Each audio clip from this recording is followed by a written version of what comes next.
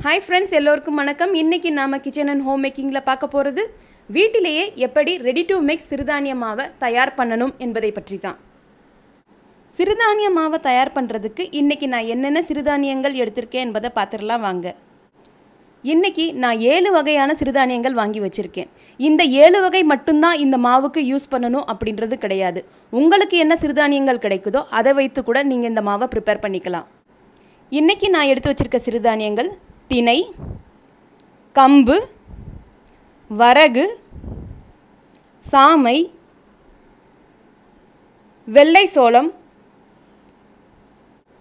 Kuthiraivali மற்றும் Kelvaragu.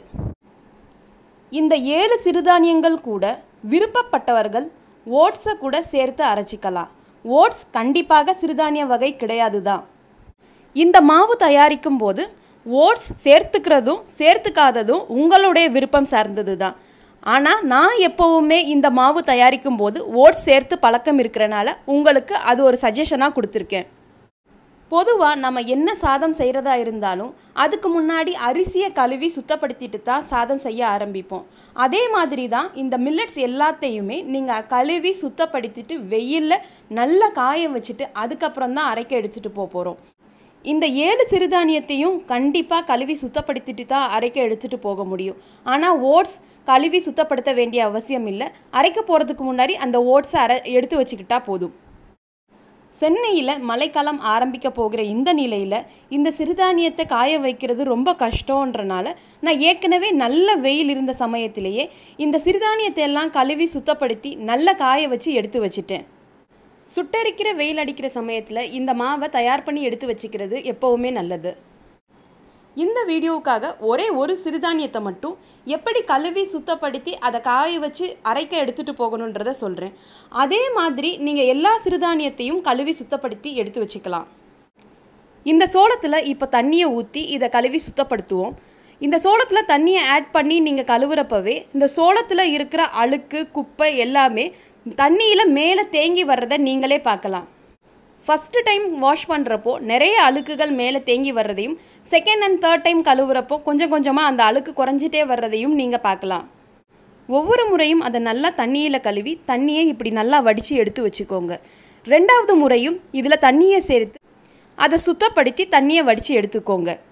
இதே மாதிரி மேக்ஸிமம் நீங்க 4 தடவை இதுல தண்ணியை ஊத்தி கழுவி அந்த தண்ணியை வடிச்சு எடுத்து வைக்கிறப்போ 5வது முறை நீங்க தண்ணி ஊத்துறப்போ அந்த சிறுதானியத்துல ஒரு குப்பையும் இருக்காது.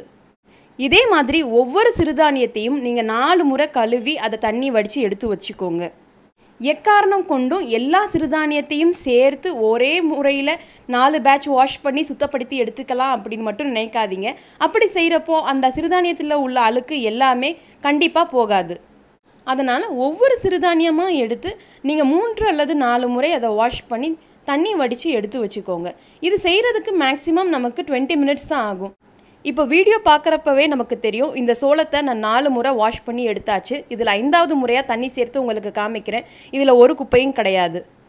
தானியத்தில் இருக்கிற அழுக்கை க்ளீன் பண்ணுறதுக்காக தான் நாம் இதை வாஷ் பண்ணி எடுத்து வச்சுக்கிறோம். நீங்கள் இதை வாஷ் பண்ணாமல் அப்படியே அரைக்க எடுத்துகிட்டு போனீங்களாம் இந்த எல்லா குப்பையும் நம்மளுடைய உணவில் தான் சேர்ந்து வரும். இப்போ இதில் இருக்கிற தண்ணியை நம்ம வடித்து எடுத்துக்கலாம். இந்த தண்ணி வடிக்கிறதுக்கு இந்த மாதிரி பெரிய ஹோல்ஸ் இருக்கிற வடிகட்டியாக நீங்கள் எடுக்கும்போது அந்த ஓட்டை வழியாகவே அந்த சிறுதானியம் வெளியே போயிடும்.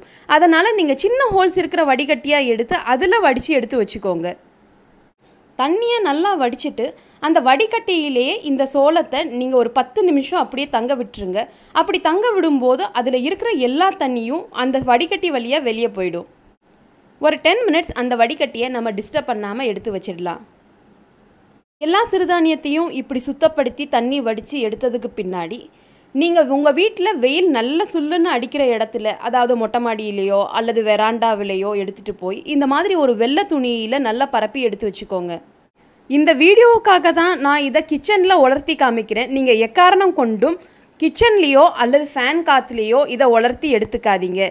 கண்டிப்பாக வெயில் அடிக்கிற இடத்துல போய் அதை உலர்த்தி எடுத்து வச்சுக்கோங்க. முதல் நாள் நீங்கள் உங்கள் வீட்டு டெரேஸில் இதை நீங்கள் காய போடும்போது இந்த மாதிரி வெள்ளை துணியில் காய வச்சுக்கோங்க. 4 அல்லது 5 மணி நேரத்துக்கு அப்புறம் இதில் உள்ள மாய்ஸ்டர் கண்டென்ட் எல்லாம் போயிருக்கும். ஸோ இதை நீங்கள் ஒரு பாக்ஸில் இப்போ ஸ்டோர் பண்ணி எடுத்து வச்சுக்கோங்க. செகண்ட் டே நீங்கள் இதை ஒரு தாம்பாள தட்டிலையோ அல்லது நியூஸ் பேப்பர்லேயோ கொண்டு போய் உலர்த்தி எடுத்து வச்சுக்கிட்டா போதும். 2வது நாளும் அதே மாதிரி நல்லா வெயில் அடிக்கிற சமயத்தில் ஒரு 4 அல்லது 5 மணி நேரம் காய வச்சுட்டா இது நல்லா சருகு போல் காஞ்சிரும். நீங்கள் பாத்திரத்தில் இந்த மில்லட்ஸை கொட்டும் போதே சலசலன்னு உங்களுக்கு சத்தம் கேட்கும். இப்போ நான் உங்களுக்கு வாஷ் பண்ணி காமிச்ச இந்த சோளம் 2 நாள் வெயிலுக்கு அப்புறம் நல்லா காஞ்சிருச்சு பாருங்கள். இப்போ நம்ம சுத்தப்படுத்தி எடுத்து வச்ச எல்லா மில்லட்ஸையும் ஒரு பாத்திரத்தில் எடுத்து வச்சு நீங்கள் மாவு மில்லுக்கு கொண்டு போய் அரைச்சி எடுத்துடலாம். நம்ம பண்ணுறது பெரிய பேட்சாக இருக்கிறப்போ நம்ம மிக்சியில் அரைச்சி எடுத்துக்க முடியாது.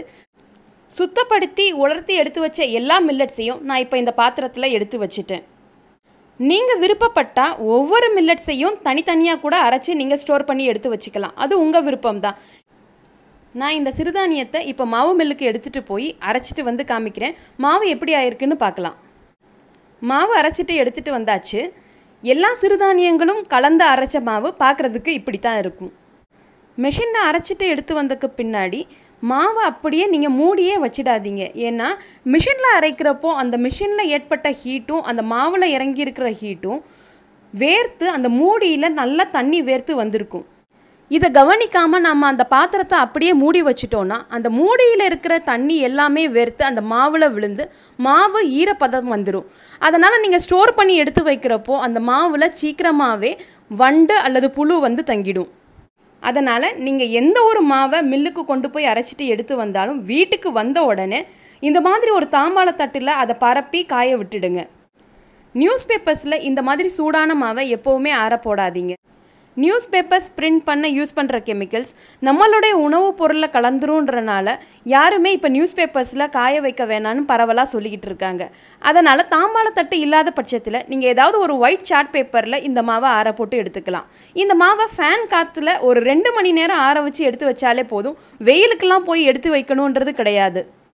மாவு எடுக்கிறதுக்கு நான் யூஸ் பண்ண கரண்டியை பார்த்தாலே தெரியும். மாவில் மாய்ஸ்டர் கண்டென்ட் இருக்கிறனால அந்த மாவு கரண்டியில் நல்லா ஒட்டிக்கிட்டு இருக்குது. இந்த மாதிரி இந்த ஈரமான மாவை நீங்கள் ஸ்டோர் பண்ணுறப்போ தான் புழு பூச்சி வரும். அதனால் மாவை எப்போவுமே நீங்கள் ஃபேன் காற்றுல ஒரு 2 மணி நேரம் உலர்த்திட்டு அதுக்கப்புறம் ஒரு ஏர்டைட் பாக்ஸில் ஸ்டோர் பண்ணி எடுத்து வச்சுக்கோங்க. மாவை நான் இப்போ தாம்பாள தட்டில் பரப்பி ஃபேன் காற்றுல உலர வச்சுருக்கேன். 2 மணி நேரத்துக்கு பிறகு நீங்கள் இதை ஒரு ஏர்டைட் பாக்ஸில் ஸ்டெயின்லெஸ் ஸ்டீல் பாக்ஸ்லேயோ அல்லது ஒரு பிளாஸ்டிக் பாக்ஸ்லேயோ நீங்கள் ஸ்டோர் பண்ணி எடுத்து வச்சுக்கலாம். நம்மளோட ரெடி டு மிக்ஸ் சிறுதானிய மாவு இப்போ ரெடி ஆகிடுச்சு. இந்த ப்ராசஸை நான் ரொம்ப டீட்டெயில்டாக எக்ஸ்பிளைன் பண்ணனால உங்களுக்கு ஒரு பெரிய வேலையாக தெரிஞ்சிருக்கலாம். ஆனால் செய்கிறதுக்கு கழுவி சுத்தப்படுத்தி எடுத்து வைக்க ஒரு அரை மணி நேரமும் அதை உலர்த்தி எடுத்து வைக்க ஒரு 2 நாள் வேலை மட்டும்தான் இதில் இருக்குது. இந்த ஒரு ஷார்ட் பீரியடை நம்ம இந்த மாவு தயார் பண்ணுறதுக்கு செலவழிச்சிட்டோன்னா நீங்கள் அரைச்சி எடுத்து வந்த குவான்டிட்டிக்கு ஏற்ப 3 மாதமோ அல்லது 6 மாதமோ இந்த மாவு கெடவே கெடாது, நல்ல ஃப்ரெஷ்ஷாக இருக்கும். இந்த மாவை வச்சு நம்ம என்னெல்லாம் ரெசிபி தயார் பண்ணலான்றதை வரும் வீடியோவில் பார்க்கலாம். இந்த வீடியோ உங்களுக்கு பயனுள்ள தகவல்களை தந்திருந்தா வீடியோவை லைக் அண்ட் ஷேர் பண்ணுங்கள். மறக்காமல் சேனலை சப்ஸ்கிரைப் பண்ணுங்கள். தேங்க்யூ. பபாய்.